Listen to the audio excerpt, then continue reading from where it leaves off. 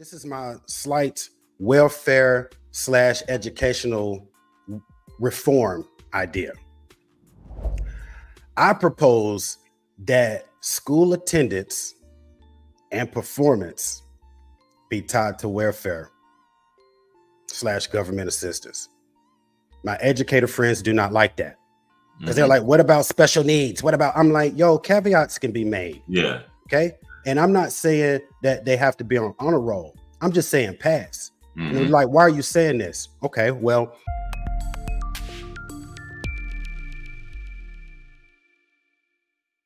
like I said, this individual cares about the students. Like it's literally her job there, right? And so she's going on about what's messed up, and you know, the higher up people just want to get doctorates and feel important, but really aren't connected to the community. And these kids are the ones that are lost and missing out and not getting anything. And so she's going on and she got to some part about testing, and she was like, you know, and these tests are racially biased. And that was when the record kind of like just skipped in my head, you know, like the damn needle just dragged across the joints. Because first of all, I was like, this wasn't even a person of color that hit me with these tests are racially biased. And I was like, what do you, and that was when I had to stop. I was like, what do you mean? I'm like, the square root of a 9 is 3, regardless of what you look like. Yeah. You know what I'm saying? A squared plus B squared equals C squared is the Pythagorean theorem, no matter what you look like or your gender. I'm like, what do you mean these tests are racially biased? And she said, are you familiar with light cell? I'm like, no. And she's like, light cell is like this, it's what they grade the reading comprehension and stuff on, you know, with students or whatever. And so basically what she was telling me was that the reason the tests are racially biased is because the school systems themselves have to make a curriculum that properly teaches to that test. And what happens is lacking school districts don't have the proper curriculums to teach to that test, to test well on it. So that's why they're quote unquote racially biased. Yes. And I had to thank them for being educated on that, because I was going straight to facts is facts, regardless of what you look like. I don't know what the hell you're talking about. Not having the right tools. Yeah. So I got that. And so this is what I want to get your opinion on. I'm going to get your opinion on two things. We're going to wrap it up and not going to go too long. But I want to get your opinion on this really quickly, because I have the opinion that, to be honest, no matter how big of a heavy lift you try to do with educational systems, I really don't think that programs can really aid students as much as parents can.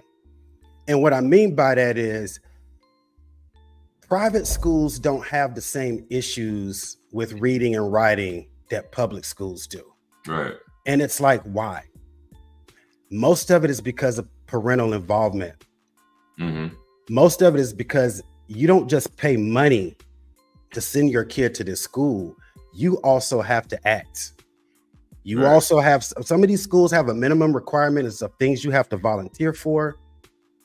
Showing up to meetings isn't optional. Right. So let's take Atlanta Public Schools, for instance. Jason could speak on this better than I can, because he worked in APC. But I remember when they had that whole, let me see what Shara had in here. I remember when we had that whole APC accrediting thing down here. I don't know if you knew about it, but Atlanta Public Schools for a minute was about to lose their accreditation or something with testing, some cheating scandals, some junk like that going on. Anyway, it was a big deal down here. And I think it was big with educators. Educators knew about it. Well, one thing I remembered about that was news people showing up to a school and being like, you know, asking some parents, what did they think about the situation going on? Teachers pretty much having to cheat because their jobs depended on these students that couldn't pass tests or whatnot. And so, you know, they were doing interviews with parents, and you would see it time and time again, these parents that was just like, this is a disgrace, this messed up and blah, blah, blah. And you could tell that, like, a lot of these people, this is the first time you've even been at this damn school.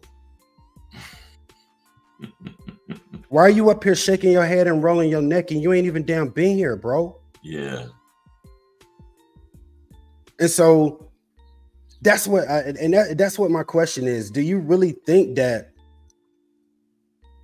programs for public schools really help affect the achievement of our students more than families and parents actually giving a damn about what happens with said students? Because going back to what you were saying with the Asian Americans, with the Indian Americans, it's not a coinky dink. Mm-hmm. And it's not a coinky dink that private school students perform better. Right. And so, I want to get your opinion on that. And I got one more thing I'm gonna ask you about education. I want to see what your opinion is on it, because educators that I know don't like this particular idea. So I want to know what your opinion is. Well, I definitely agree that having an active parent that's on your ass all the time, that's checking your homework. You know, my ex-wife was an Asian American, right? Okay. I know, firsthand how you can kind of see the difference, and not to say that there aren't, some active Black parents in your lives, your lives or whatever, but there's a difference when they're checking your homework, making sure you're doing it, because you're an active parent and you still you can't comprehend some shit, you know what I'm saying? Still not able to do the assignment. I just find that highly unlikely a lot of times. That's on you. That's definitely going to happen. Now the question I had before I try to give an intelligent answer on this is, when you say programs, what do you mean when you talk about these programs? Well, you see, students are testing low, right? And democratically speaking, usually they'll want to make a program or initiative, pump a bunch of money into this district, and let's do this and that, and then see what happens with the test scores 3, 4, 5 years from now. That's what I mean by programs. And when I mean by it, I feel like governmental heavy lifts for education doesn't really work as far as bringing scores up. I feel like that is a almost individual house collective sort of situation in order for that to happen on a national level. And it brings me to my next part. And I'm gonna share something right quick. I'm gonna share this right quick and I'm gonna move on. And right here, we've got test scores. Okay. Let's just look at reading right quick. Reading test scores, public school, 4th graders, right?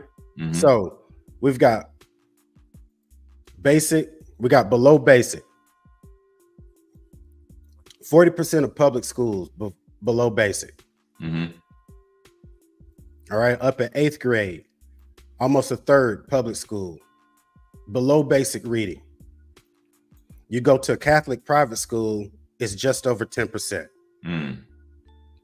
Let's slide over to the proficiency category. Proficiency in 8th grade, a quarter is proficient. Catholic private school, 43% efficiency. Advanced, almost 10% are at advanced level. Catholic, 3%. Public. All right, so this is my question, my big radical ideal, if you will.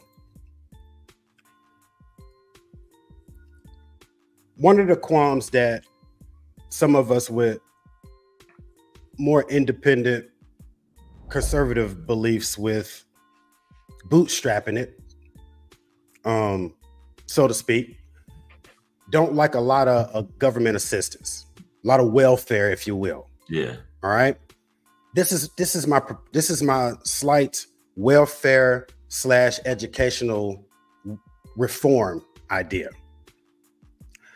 I propose that school attendance and performance be tied to welfare / government assistance.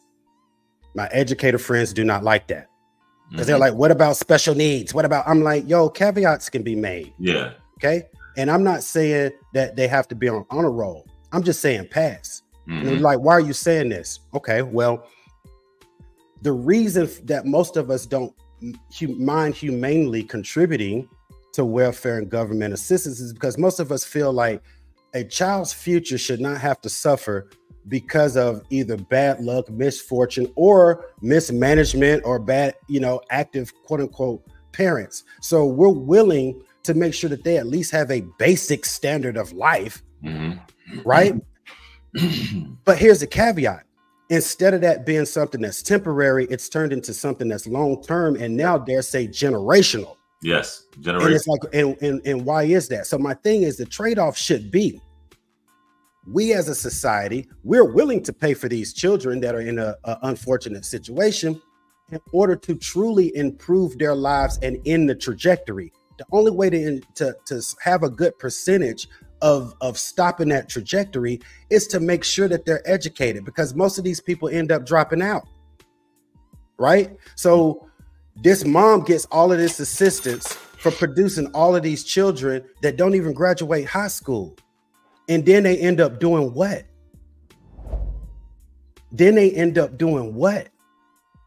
So we paid for them all of these years, 15, 16 years, to drop out of school, and then do what? Fill in the blank. So my thing is, if we tied your kid showing up to school, your kid actually going from one grade to the other one, to you getting your check every month, then that would probably have that parent be more involved in making sure that that kid was doing, because we know how that stuff really typically goes in the all summer long. Is like, go outside. Yep. Don't run in and out of this house. No, it ain't no programs going to, no cultivating any kind of skill this kid may have, none of that. So anyway, that's my 2 cents, my proposal. What do you think about that? Is that radical? Is that too radical? I think, in the standpoint of the United States, I think that's kind of radical, if you will. That's how to be viewed. And I don't want to compare it to other countries, but I know the U.S. operates. There's a method to the madness, and there's a reason why things are done, and that's in the name of politics and capitalism. Because you have countries like, and we can label everything that we're talking about as socialism at the end of the day. These are socialist, socialistic programs. Even though people are so against socialism, right? A lot of the things that we have in the United States are socialistic programs. You know what I mean? Retirement, Social Security. Yeah, it's like it's in the damn word. Yeah, subsidy, exactly. So you have countries like, I'm gonna just throw Germany out there, and I don't know how familiar you are with Germany. Germany has something called Kindergeld, right? And a woman can, and I wouldn't say she can collect it indefinitely, but once she has a kid, they do pretty well in a lot of things in Germany. No issues, crime is relatively low. A lot of things. And I don't know if they were on that list you had earlier, but obviously Germans are some of the smartest engineers. Well, they were above the U.S. Yeah. But when it comes to engineering, I think between them and Japan, I think Germany probably got it. Engineering. So I'm saying that to say it can be done. I think that if it was up to me, I would probably be called like a dictator. You know what I'm saying? When it comes to stuff, because I would be cutting all types of stuff. Because if you incentivize someone to have that generational fair mindset, which I think a lot of people, you have too, where they pass down the Section 8 to their daughters, sometimes, or they sublet a lot of these places to other people because they're just going to stay on it for life. And it's crazy how this, the money is passed out. But I look at things. Section 8 in a trust. yeah. They really pass it down like Section 8. I already know what's going to happen.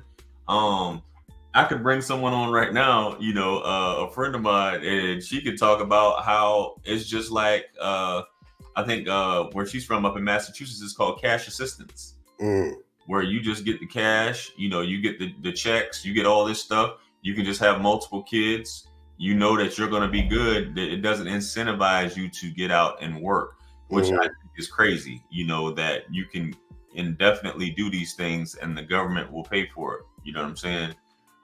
Tax dollars will pay for it. So I don't think that that's the basics as far as attendance. You being an active parent, attendance, grades, all these other things. I don't think it's radical, but based from a U.S. perspective, especially from the left, the liberal side of it, you know, they're probably looking at it like, oh my goodness, that's just this guy's he's a addicted. I'm like, yo, I'm gonna work on it. I believe in it. Yeah, I believe in it. I think be in my business.